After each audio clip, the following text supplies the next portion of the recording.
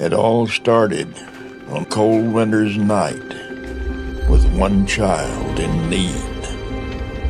And in a world where others turned a blind eye, we held out a hand. We made a commitment, a promise, not only to the people of Texas, but to the entire world. And through the years, and as our numbers have grown, that commitment has only gotten stronger to kindness, generosity, respect, collaboration, imagination, and safety. We couldn't have known just how important that day was. The day we made a promise. Everything for the child.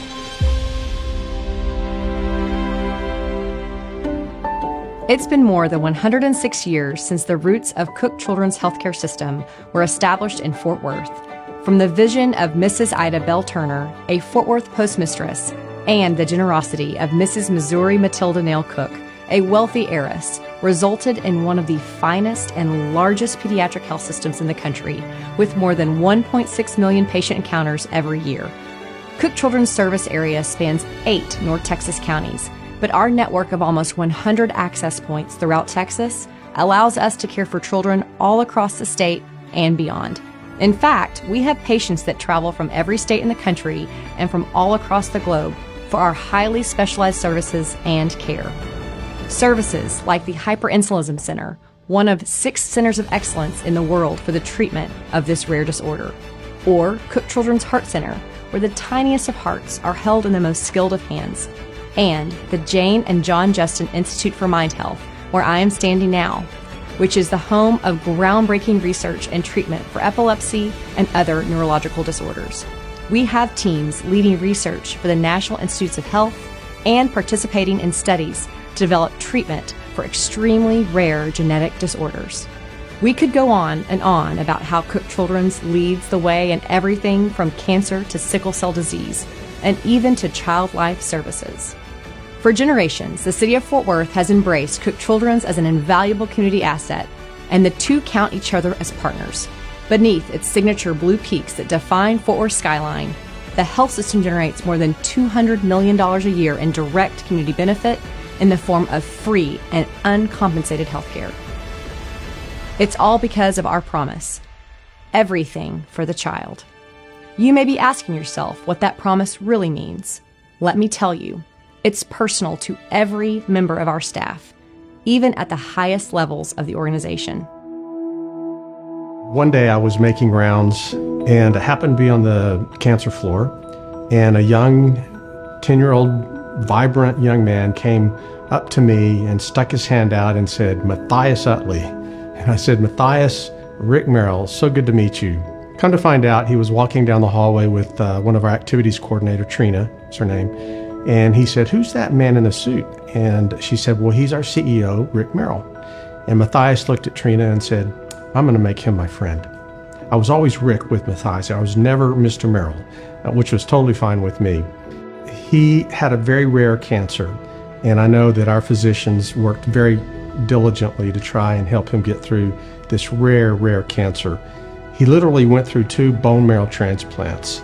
And on the second one, they were very clear with Matthias that it's likely not going to work. However, we would likely learn some things that might help us with another child or the next child that has your rare cancer.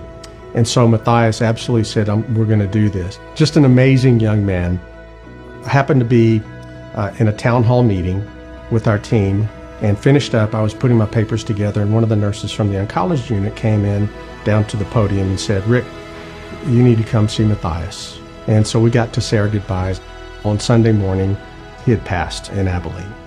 I got a phone call from the father on Monday, and he asked if I would come speak at the celebration ceremony in Abilene for Matthias, and that's what Matthias would want. As I hung up, I began to wonder, how would I actually get through the speech without breaking up? I had all the nurses that had cared for him over a 2-year period sit down with me on Wednesday to make sure I had the full picture And they said, well, let us tell you about a painting that's hanging up in our infusion center that Matthias painted. And it's a beautiful underwater seascape. And so they began to tell me that the sun was God, the whales were the doctors, the school of fish, the nurses, the dolphin breaching the water with a big smile on his face was Matthias, of course. And they told me that in the very center is a clam with a pearl in it. And he told them that Cook is the pearl and Rick is the clam because he is the protector of Cook. I think that was probably one of the most defining moments in my years and years of being in healthcare. And it encourages me every day, and it's a reminder that I am the protector of Cook. Mr. Merrill's story is what we call a moment of magic. We see thousands of those magical moments, both big and small, every day, all throughout our comprehensive system. Speaking of our comprehensive system, here's something that really makes Cook Children's unique. We are one of the only fully integrated pediatric healthcare systems in the nation. That means we have all the pieces of the healthcare puzzle and can seamlessly connect the dots for families between preventative care and treatment, hospital and home, and short-term care and long-term health.